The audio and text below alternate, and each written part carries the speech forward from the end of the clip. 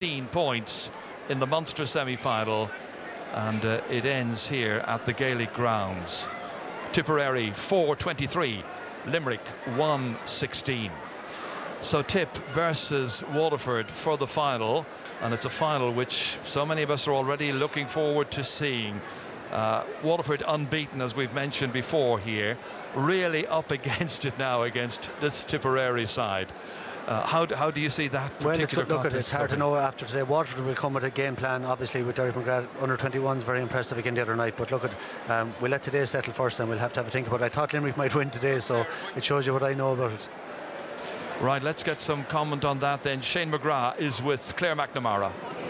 Shane, congratulations. This was, I suppose, a win Tipperary really needed today. Yeah, massive, Claire, massive for the group, you know.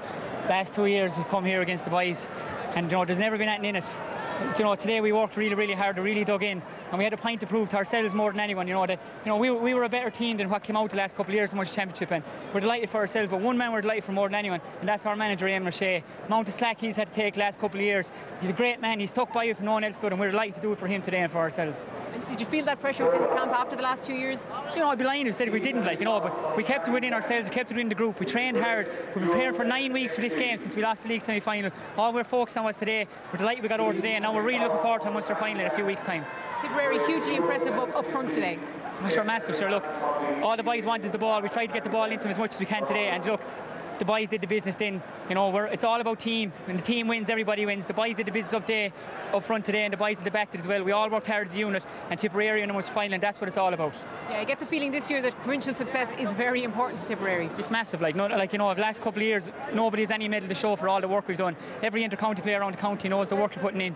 We're putting in massive work and nothing to show. We're delighted now we have a chance to get a medal and, you know, prove to ourselves that, you know, that we are a good team, and, you know, that we're going to give it a good rattle this year. Yeah, you sent out a message today. You come up against Waterford, though they're on a very good run. Yeah, massive. Sure, we've seen them in the league semi-final. Very hard team to play against.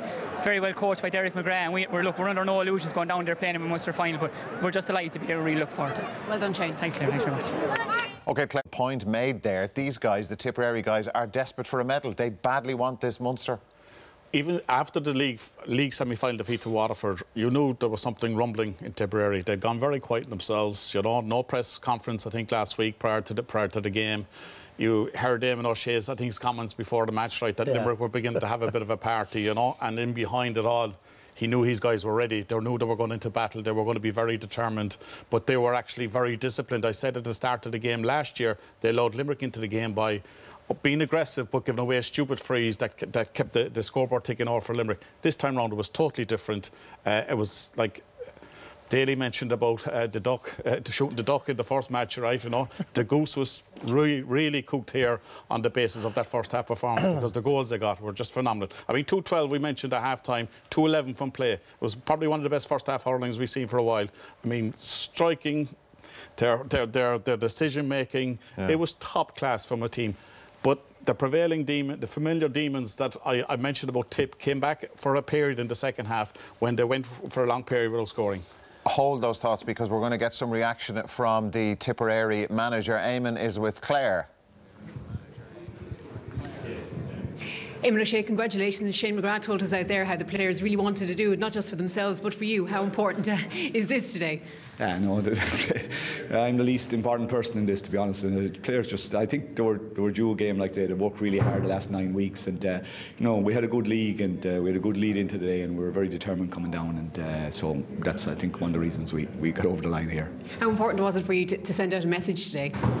I know the messages we try to send out are internal rather than external. You know, we work away and we try to do the best we can. We work away, and that's about it. You know, we've long stopped caring about the outside world. I suppose there was a lot made of the fact that Limerick had beaten you the last 2 years, that you hadn't won a game in the Munster Championship as a manager. Did that bother you at all?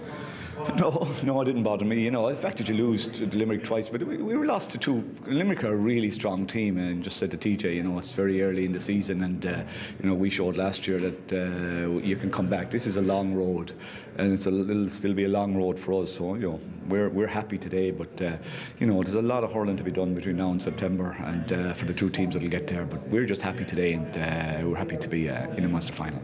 Good from your forwards today, great movement, and you got the goals.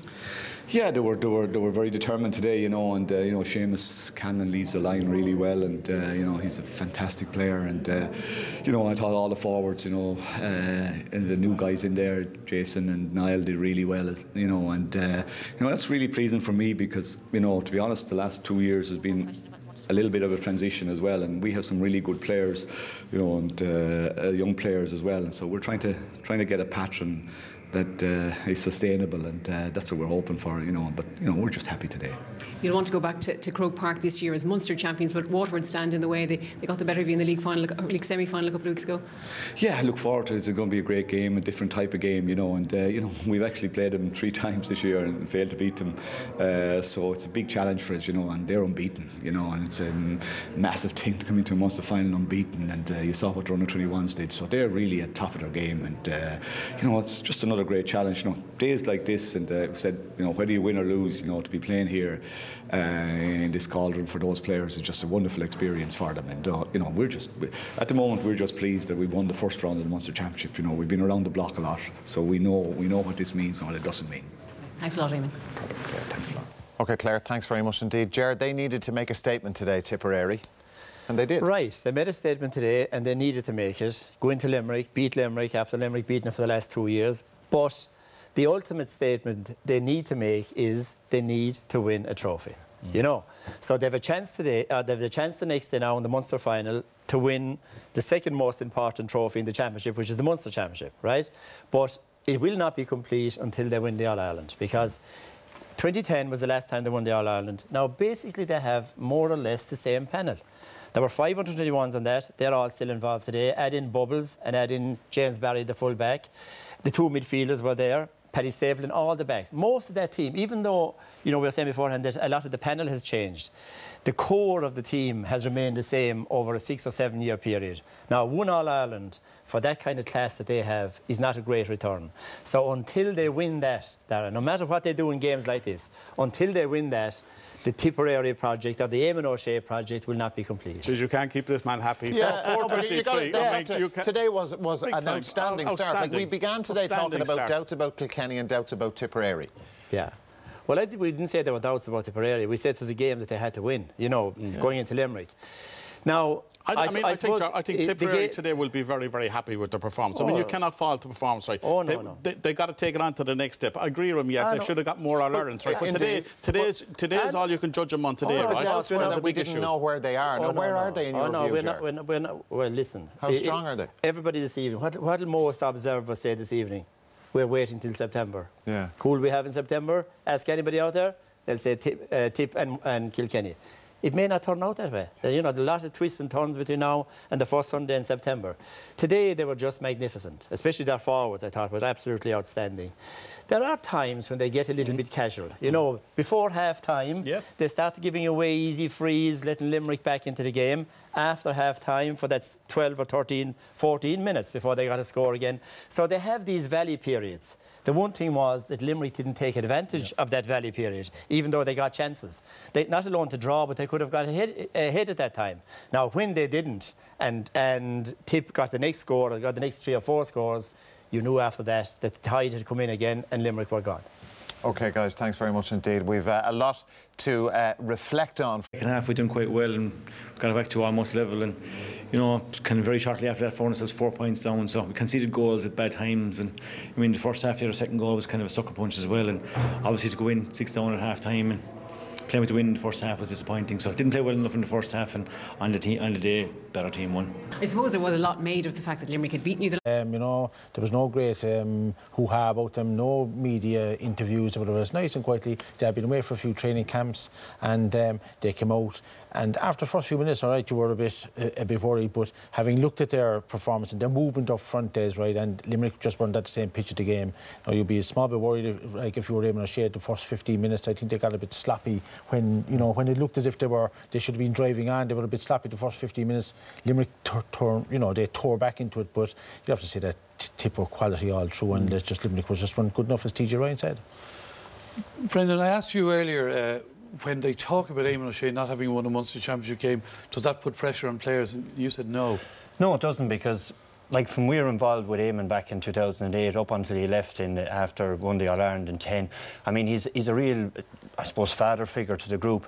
Now it's the third year in his project, and players don't want to let him down. So you'll see a really angry Tipperary team today, I think, and it really expressed themselves in the hurling. The fight they showed in Limerick was great.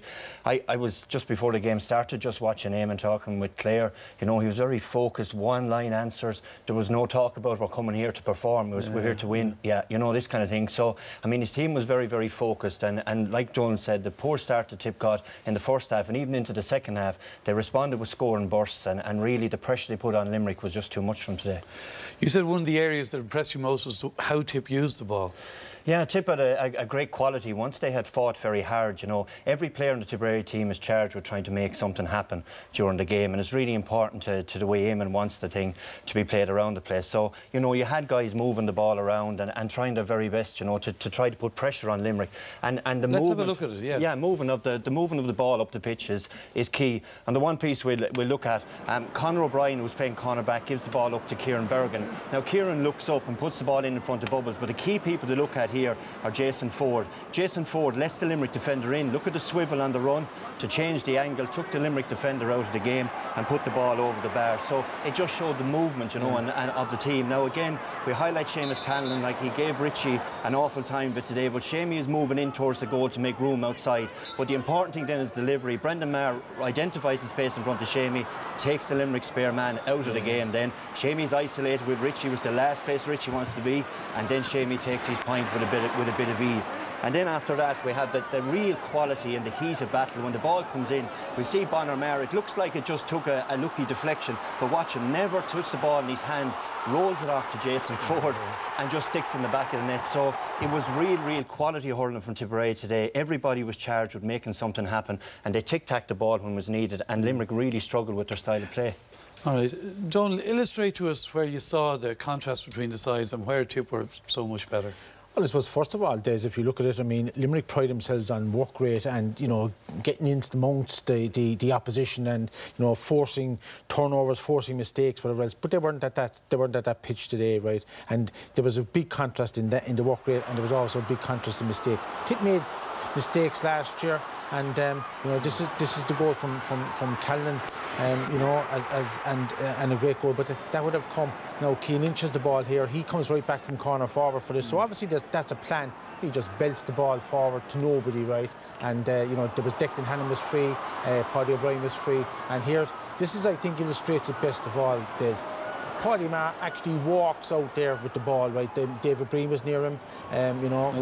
No pressure whatsoever, and Tip moved it down. Shane McGrath got it, no pressure on him, and then Richie McCarthy comes out and makes the fatal mistake of trying to catch it. You know, when you're coaching full-backs, you say, like, look, play the percentage. You would see it here, Richie puts his hand out for it, right? No full-back likes that much space in front of him, but he's out in front, puts out his hand for it and misses it. When you're coaching full-backs, just to stop it with the hurley, and he'd have been away with the ball. But, you know, little things like that. And Limerick had that going for them last year. Tip made a mistakes last year, two crucial mistakes that cost them the match, really. Paddy Maher dropped the ball and Ford under the ball with a couple of minutes to go, like, where Tip didn't make those mistakes there. But as I said earlier, a bit sloppy in the first 15 minutes. If you were being really pernickety, which managers are, you'll be looking at that and saying that has to improve before Waterford. And Brendan, what about Limerick and recovering from this now? I would say that, like, there's nobody going to be sound to death in Limerick hurling after this evening. Eamon O'Shea summed it up well. Like last year, Tipperary left hurlers, having been beaten in another tight match, and the question marks were over them. Found themselves in the qualifiers against Galway and came back. The draw tomorrow will obviously be very key to a lot of teams that are inside in the bowl, but nobody, I think, will want to play Limerick. And TJ Ryan's Chargers will have a huge say in this championship yet. This is the team, remember, last year who ran Kilkenny above in Croke Park in that semi-final. You know, so they'll be a little bit angry. They'll have really learned, I think, after today's game, and they'll bring that lesson with them into the next round of the qualifiers. All right then, it's man of the match time. Who are you going for? Yeah, look, we look first of all at Seamus Callan. You know, he was accurate again on the frees today, contributed 2-5 to the Tipperary cause. You know, and Seamie, like, you never see Richie McCarthy have never been taken off, you know, just showed how well Seamie's playing today. Then we looked at John Bubbles Dwyer. Bubbles scored the free taking, got a point, scored 6 points in play, but again, danced around the field, used his wrist, and Limerick put a man-to-man marker on Seamus Hickey on him, and that was the test, and he seemed to pass the test today on that. And finally looked at Padraig Maher, a rock really at centre-back. You know, he inspired those around him at the back, and, you know, so Paddy was deserving of a nomination as well. Okay, and who gets it? Well, Seamie Callan was off the field for a while. There was a whisker between himself and Bubbles Dwyer, but we gave to Bubbles Dwyer. I mean, quality performance. There's 2 superb points from the side, and he was on maybe one of Limerick's better defenders, Seamus Hickey, and he gave him a run around, which was a big psychological link for Tip. Okay, is he called Bubbles or John in Killinall? Depends if we call him John tonight anyway after winning man of the match, John. Well, we'll call him John anyway. Congratulations, John. Let's hear what he had to say afterwards to Claire. John, I suppose this one was built up as a game that Tipperary couldn't lose. Well, Tip and Limerick has always built up as a massive game. Like, you know, last 2 years, Limerick came, beat us at home in Selton Stadium, and people saying that Limerick aren't a good team. Limerick are a savage team. Like, you know, they showed last year, the All-Ireland semi-final against Kilkenny, puck of ball away from winning. They showed against us last year and the year before as well. So we knew coming down here that was going to be a tough game. I think the scoreline maybe might have flattered us a bit, because Limerick in the first 15 minutes of the second half came back at us. But look, we pulled away again, and we came down here for a win, and we're delighted with that. Well, congratulations. You are the Liberty Insurance RTE Man of the Match, and Kevin O'Sullivan from Liberty is here with your award. Congratulations.